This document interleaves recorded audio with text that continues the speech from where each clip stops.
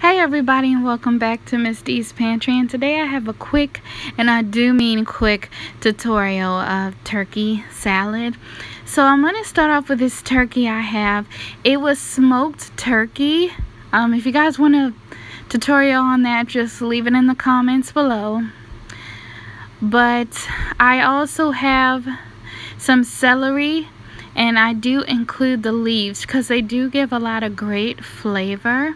I also have some onions and orange bell pepper in the back, and I will leave the recipe down in the description box below. In this, I'm using mayonnaise, seasonal, dried parsley, red pepper flakes, and dried mustard. So I'm just going to add all of that into the bowl. And then you can begin mixing it up.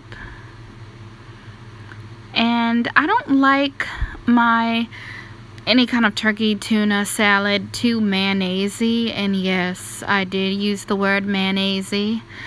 So I just add a little mayonnaise at a time until I get it to where I want. So after it's all mixed up together, it just looks like this. And seriously, the video is over. So make sure you guys subscribe and leave me some comments down below. Don't forget to share this video, and I will see you guys in the next one.